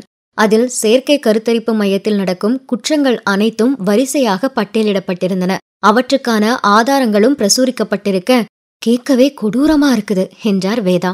ஆண்டி இதெல்லாம் ரொம்ப சாதாரணமான விஷயங்கள் தான், கொஞ்ச நாள் பரபரப்பா பேசுவாங்க, அப்புறமா மறந்துடுவாங்க, அப்படியெல்லாம் நடந்துடக்கூடாதுன்னு தான் உங்க மகன் ட்ரெண்டுங்கிற மோகத்துக்குள்ள சிக்காம நேரடியா எல்லாத்தையும் தானே ஹேண்டில் பண்ணியிருக்கிறார் என தெரிவித்த இஷா, இதோ பாருங்க சம்பந்தப்பட்ட ஆளுங்களை நேர்ல போய் பார்த்து கம்ப்ளைண்ட் ரைஸ் பண்றதுக்கு தைரியம் கொடுத்து அட் அ டைம்ல எல்லாத்தையும் வெளிச்சத்துக்கு கொண்டு வந்திருக்கிறார், டிஜிட்டல் மீடியா மட்டும் இல்லாம பேப்பர் டிவின்னு எல்லாத்துலயும் இந்த விஷயம் ஒரே நேரத்துல ஈவனா ஸ்ப்ரெட் ஆயிருக்கு, முன்னாடியே கேர்லெஸ்ஸா கசிய விட்டுருந்தா சம்பந்தப்பட்டவங்க சுதாரிச்சிருப்பாங்க, இதுக்கு மேல யாராலையும் எதுவும் பண்ண முடியாது, நிச்சயமா கவர்மெண்ட் ஆக்ஷன் எடுத்ததான் ஆகணும், இந்த ஃபெர்டிலிட்டி சென்டர் மினிஸ்டரோட பினாமி பெயர்ல இருக்கிறதால அவர் நேரடியா இதுல மாட்டுவாரான்னு தெரியல, ஆனா இந்த ஃபெர்டிலிட்டி சென்டரை கண்டிப்பா சீஸ் பண்ணிடுவாங்க, அது மட்டும் இல்லாம இந்த நியூஸ் ஒரு போராட்டமா வெடிக்கிற பட்சத்துல எல்லா ஃபெர்டிலிட்டி சென்டர்ஸும் இன்ஸ்பெக்ஷனுக்கு வரும், புதுசா அமெண்ட்மெண்ட்ஸ் கொண்டு வரதுக்கும் வாய்ப்புகள் இருக்குது. அதுல பல விஷயங்கள் வெளியே வரலாம். அப்படி பார்த்தா ஆதி செஞ்சது ரொம்ப பெரிய இனிஷியேட்டிவ். ஒருவேளை அவர் இந்த விஷயம் தெரிஞ்ச உடனே அவசரப்பட்டு போஸ்ட் பண்ணியிருந்தார்னா இந்த அளவுக்கு இம்பாக்ட் கிரியேட் ஆகாம அவருக்கே பேக் ஃபயர் ஆக்கி இருக்கிறதுக்கும் வாய்ப்பு இருக்குது. பட் அவர் அட் அ டைம்ல எல்லாத்தையும் ஃபயர் பண்ணி ஜீனியஸ்னு ப்ரூவ் பண்ணிட்டாரு என பத்திரிகை துறை வல்லுநராக பேசினாள் இஷா. தன் மகனின் நற்செயலை கர்வத்துடன் கண்ணுற்ற சந்திரசேகரன், என் மகன் சாதிச்சிட்டான் வேதா, இத்தனை நாள் கண் தூங்காம ஓடினதுக்கான பலனை அடைஞ்சிட்டான். ஒரு மகனா பல நேரங்கள்ல அவன் தன்னுடைய கடமையை செய்யாம போயிருந்தாலும் இத்தனை குடும்பங்களோட அவல நிலைய உலகறிய செஞ்சு அவங்களுக்கு நியாயம் கிடைக்க வழிவகை செஞ்ச விதத்தில் ஒரு பத்திரிகை துறையாளனா ஜெயிச்சிட்டான். வெறும் பிசினஸ்னு மட்டும் இதை பார்க்காம மக்களோட நிலையை யோசிச்ச விதத்திலேயே அவன் உயர்ந்துட்டான். இனி அவனுடைய வாழ்க்கையில வெற்றி மட்டும்தான். இத்தனைக்கும் கூடவே உறுதுணையா நின்ன அந்த பொண்ணை மட்டும் கல்யாணம் பண்ணிட்டானா அவனை பத்தின எந்த கவலையும் இல்லாம நிம்மதியா இருப்பேன் என கண் கலங்கினார். பா, என்ன நீங்க இப்படியெல்லாம் பேசிக்கிட்டு இருக்கீங்க?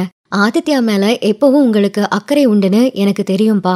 உடம்ப கெடுத்துக்க கூடாதுன்னு தான் அவன்கிட்ட கடுமையா நடந்துக்குவீங்கன்னு அம்மாவுக்கும் புரியும்.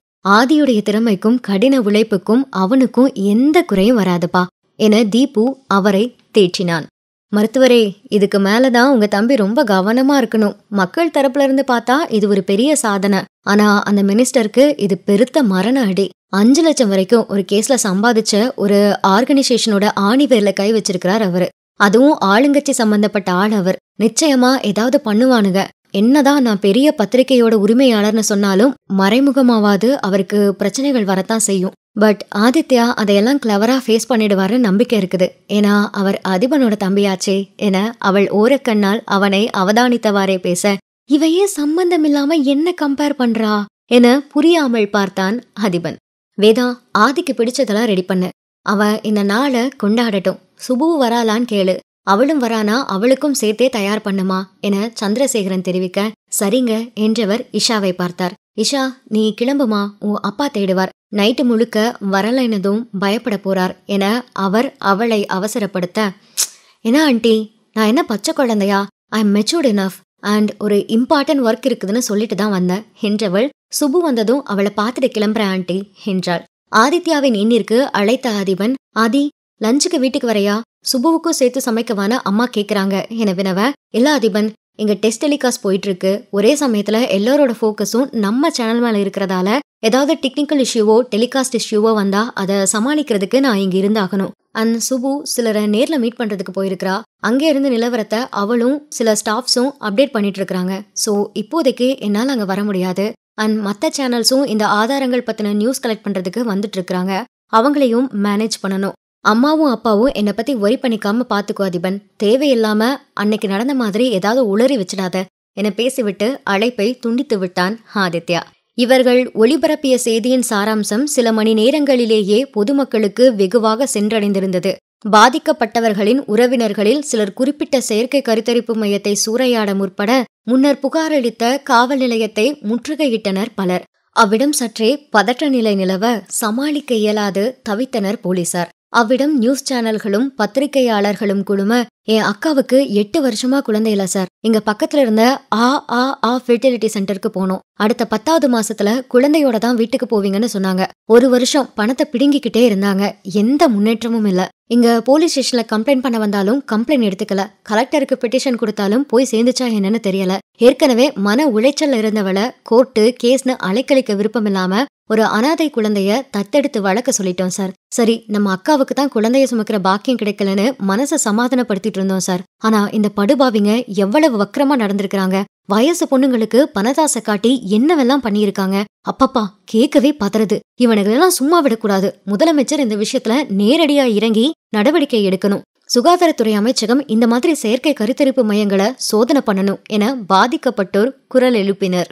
கிட்டத்தட்ட 48 மணி நேரங்கள் பதற்றத்திலேயே கழிய சுகாதாரத்துறையின் சார்பில் மருத்துவத்துறை நிபுணர்களுடன் ஆலோசனை கூட்டத்தை ஏற்பாடு செய்தார் முதலமைச்சர். ஆலோசனை கூட்டம் ஒருபுறம் நிகழ்ந்து கொண்டிருக்க, குறிப்பிட்ட கருத்தரிப்பு மையத்திற்கும் அமைச்சர் செல்லப்பாண்டியனுக்கும் தொடர்பு உள்ளதென சமூக வலைதளங்களில் மீம்ஸ் மற்றும் போஸ்டுகளை ஷேர் செய்தனர் எதிர்க்கட்சியின் இளைஞர் அணியினர். ஏறத்தாழ 8 மணி நேரங்கள் நீடித்த இந்த கூட்டத்தின் இறுதியில் சில தீர்மானங்கள் எடுக்கப்பட்டதாக பத்திரிகை செய்தி வெளியானது. மாநிலத்தில் செயல்பட்டு வரும் அனைத்து செயற்கை கருத்தரிப்பு மையங்களில் சோதனை மேற்கொள்ளப்படும். உரிமையாளர்களின் உரிமம் மற்றும் கல்வி தகுதி சான்றுகள் பரிசோதிக்கப்படும். உரிமையாளர்கள் இதுவரை சிகிச்சை மேற்கொண்டோர், வெற்றிகரமாக சிகிச்சையை நிறைவு செய்தோர் என அனைத்து புள்ளி விவரங்களையும் 24 மணி நேரத்திற்குள் சுகாதாரத்துறையின் இணையதளத்தில் சமர்ப்பிக்க வேண்டும். குழந்தையின்மைக்கு IVF நேரடி தீர்வல்ல. ஆரோக்கியமான வாழ்வு முறையும் நல்ல தூக்கம் மற்றும் உணவு பழக்க வழக்கங்களே நம் உடல்நிலையை தீர்மானிக்கும்.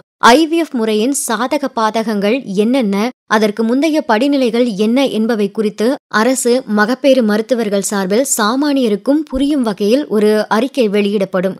குழந்தையில்லாத தம்பதியினருக்கு ஆலோசனை வழங்கும் வகையில் விரைவில் மனோதத்துவ நிபுணர்கள், மகப்பேறு மருத்துவர்கள் கொண்ட குழு ஒன்று நியமிக்கப்படும். இந்த சாராம்சங்கள் கொண்ட அறிக்கை வெளியாக போராட்டத்தின் வீரியம் குறைந்தாலும் மக்களின் கோபம் குறைந்த பாடில்லை. பாதிக்கப்பட்டோருக்கு பதில் என்ன என வினவி மீம்ஸ்கள் ஷேர் செய்யப்பட்டு கொண்டுதான் இருந்தன. அமைச்சர் செல்லப்பாண்டியனுக்கு எதிரான கோஷங்களும் மீம்களும் வெகுவாக பகிரப்பட அவருக்கு வேண்டாத சிலரின் வாயிலாக முதலமைச்சரின் காதுகளுக்கு செய்தி சென்றது. அவரை தனியே அழைத்தவர், செல்லப்பாண்டியன், சோசியல் மீடியாவில் உங்களுக்கு எதிராக கோஷங்கள் வலுக்குது. இந்த சமயத்துல உங்களை பதவியில வச்சுட்டு இருக்கிறது சரியா வரும்னு தோணல.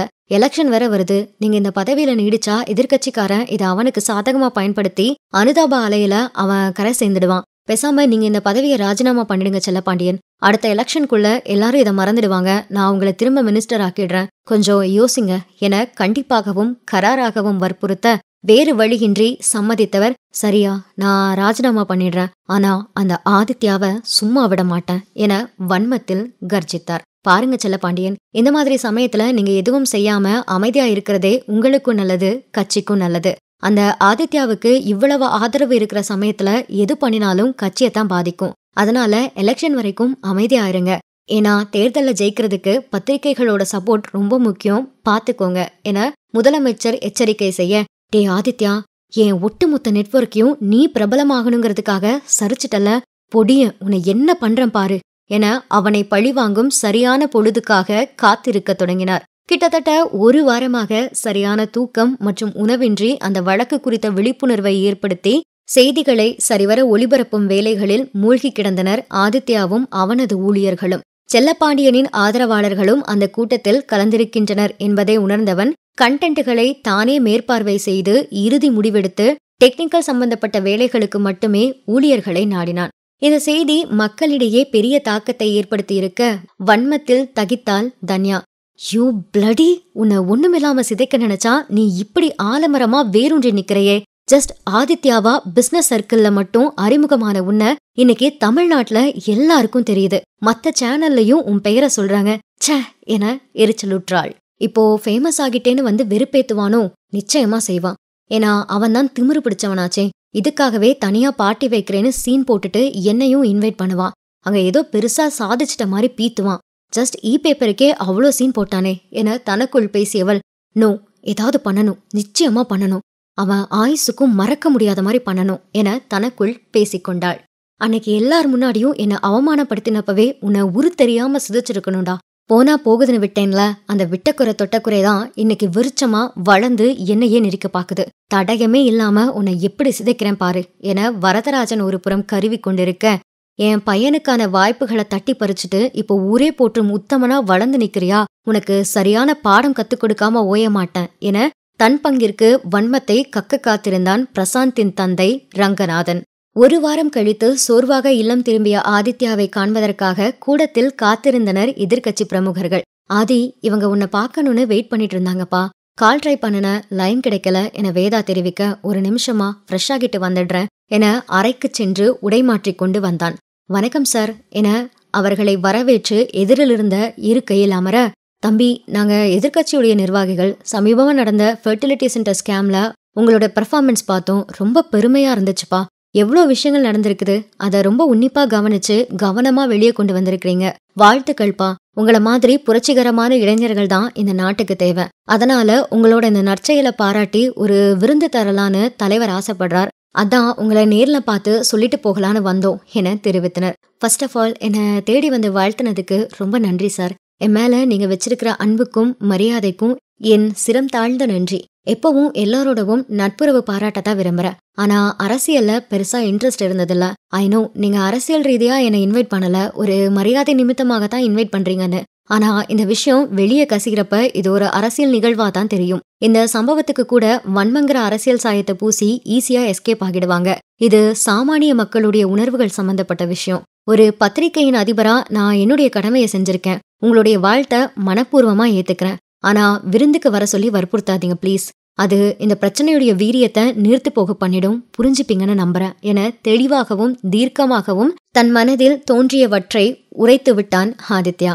நீங்க சொல்றது புரியுது தம்பி. நிச்சயமா செல்லப்பாண்டியன் அப்படி பண்ற ஆளுதான். இத்தனை உயிர்களை துச்சமா நினைச்சவர் தன்னோட சுயநலத்துக்காக எதையும் செய்ய துணிவார்தான். பரவாயில்ல தம்பி, நாங்க தலைவர்கிட்ட நீங்க சொன்னதை சொல்றோம் என அவர்களும் பெருந்தன்மையுடன் ஒப்புக்கொள்ள, இன்னொரு விஷயம் சார் என்றான் அவன்.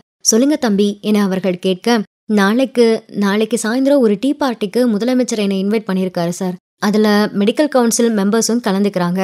முதலமைச்சர் கட்சியின் மூலமா வந்திருந்தாலும் மக்களுடைய பிரதிநிதியா தான் அந்த பதவியில இருக்கிறார். சோ எந்த அரசியல் கட்சியும் சாராது மரியாதை ரீதியில அவருடைய விருந்துல கலந்துக்க போறேன். ஒருவேளை உங்ககிட்ட முன்னாடியே இன்ஃபார்ம் பண்ணலைன்னா உங்களை அவமதிச்சுட்டு அங்க அட்டன் பண்ணிட்டேன்னு நீங்க வருத்தப்படக்கூடாதுன்னு முன்னாடியே சொல்லிடுறேன் என தெரிவித்தான் ஆதித்யா.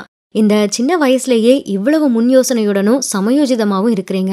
இன்னும் பல உயரங்களை அடைகிறதுக்கு வாழ்த்துக்கள். ஒருவேளை உங்களுக்கு அரசியல்ல இணைந்து மக்களுக்கு சேவை செய்யணும்னு விருப்பம் இருந்தா இங்க கட்சியின் வாசல் எப்போதும் திறந்தே இருக்கும். உங்க வருகைய எதிர்பார்த்து காத்திருக்கிறோம் என புன்னகையுடன் விடை பெற்றனர் அவர்கள். மறுநாள் மாலை 3 மணியளவில் கார்த்திக்கின் அலுவலகத்திற்கு சென்றான் ஆதித்யா. அவனை கண்டதும் புன்னகையுடன் வரவேற்ற கார்த்திக், வாங்க ஆதித்யா சார், வாழ்த்துக்கள், ரொம்ப பெரிய காரியம் பண்ணியிருக்கீங்க என வாழ்த்தினான். அதெல்லாம் விடுங்க கார்த்திக், எல்லாத்துக்கும் காரணம் சுப்ரஜா தான் என சிரித்தவாறே இருக்கையில் அமர, சுபு உண்மையாவே ரொம்ப நல்ல பொண்ணு சார் என தெரிவித்தான் கார்த்திக். தெரியும் கார்த்திக் என புன்முறுவல் பூத்தவன், அடிக்கடி உங்ககிட்ட சுபுவுக்காக ரெக்கமெண்டேஷனுக்கு வரதுக்காக மன்னிக்கணும். என்னோட சுயநலத்தினால உங்களுடைய வேலைகள் பாதிக்கப்படுறது வருத்தமாதான் இருக்குது என ஆதித்யா தொடங்க, அப்படியெல்லாம் எதுவும் இல்லை சார், நீங்க ஒரு நல்ல காரியத்துக்காகத்தானே பெர்மிஷன் கேட்குறீங்க, நோ இஷ்யூஸ் என தோலை குலுக்கினான் அவன்.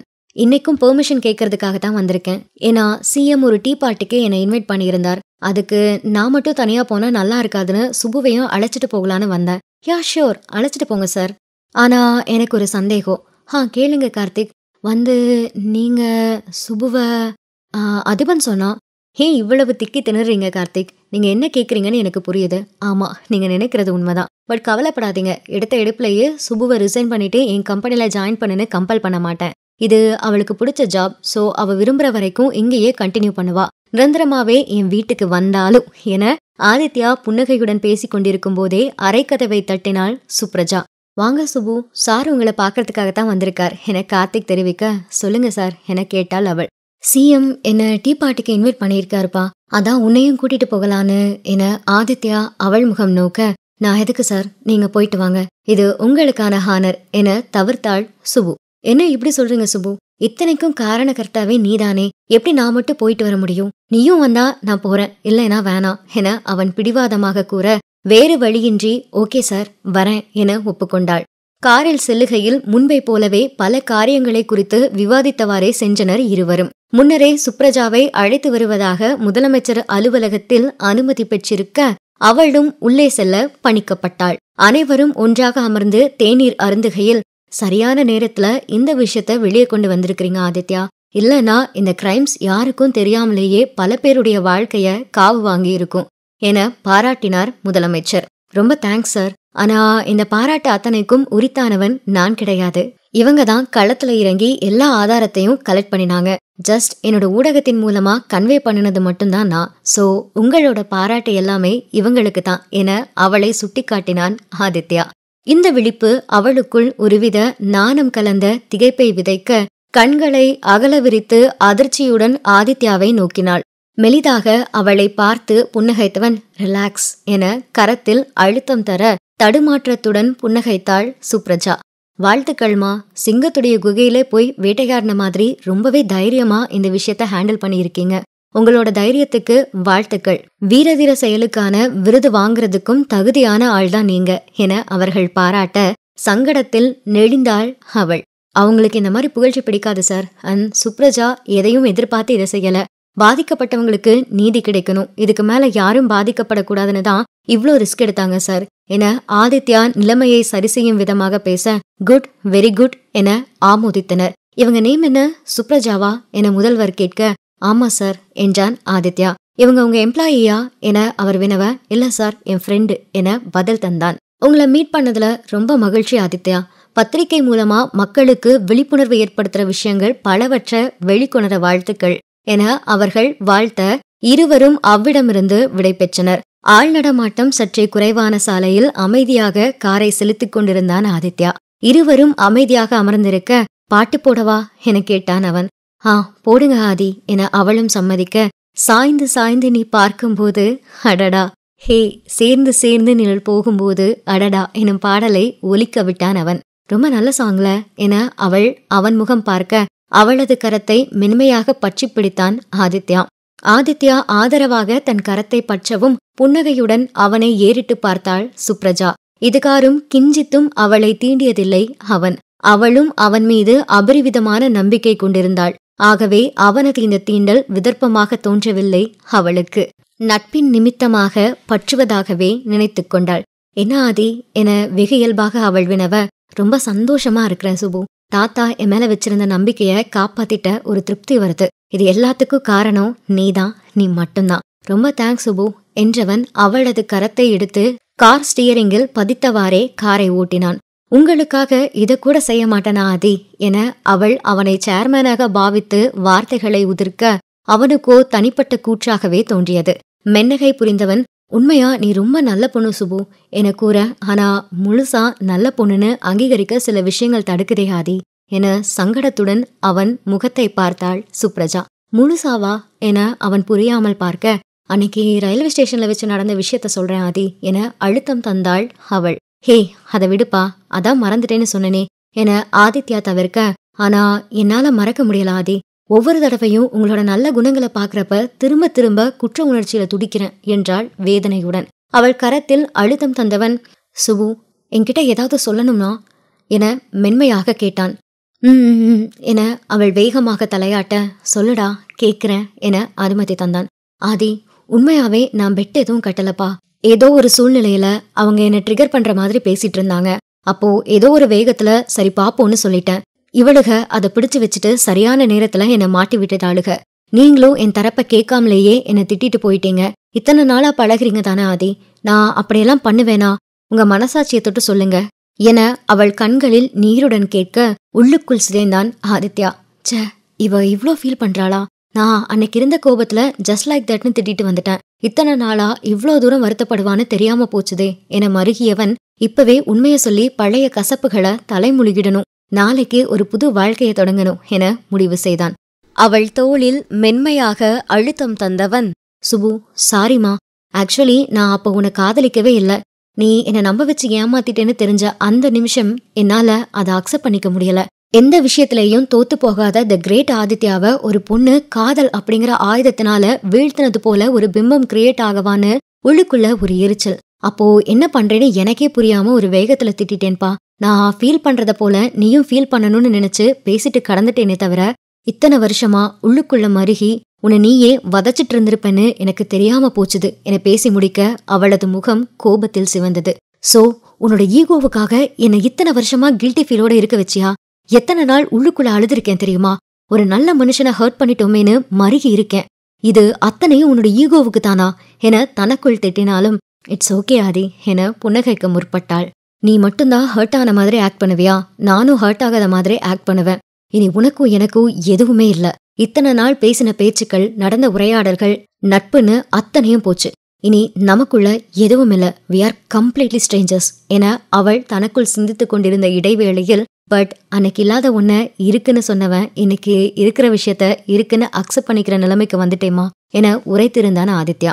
சினத்தில் சிவந்திருந்த சிறியவளோ இளஞ்சிங்கத்தின் மனதை அறியாமல் அமர்ந்திருந்தாள். அவளது உறைவிடத்தின் முன் சென்று காரை நிறுத்தியவன், சுப்ரஜா, இந்த அச்சீவ்மெண்ட்டை கொண்டாடும் விதமா கம்பெனி எம்ப்ளாயிஸ்க்கு நாளைக்கு ஒரு லஞ்ச் பார்ட்டி ஏற்பாடு பண்ணியிருக்கேன். அதுல குட்டியா ஒரு டாக் கொடுத்துட்டு எல்லாருக்கும் இன்கிரிமெண்ட் அனௌன்ஸ் பண்ணலாம்னு இருக்கேன். நீயும் நிச்சயமா வரணும். நீ வந்தா நான் சந்தோஷப்படுவேன் என அவன் எவ்வித விதர்ப்பமும் இன்றி பேச, இந்த விஷயத்துல நானும் இன்வால்வ் ஆகி இருக்கிறதுனால இதுல கலந்துக்கணும். பட் இதுதான் ஆதித்யாவை சந்திக்கிற கடைசி சந்திப்பு. இதுக்கு மேல அவளுடைய மூச்சு காத்து கூட என் மேல படக்கூடாது என முடிவுடன் இறங்கியவள் வரேன் ஆதி என உறுதியளித்தாள்.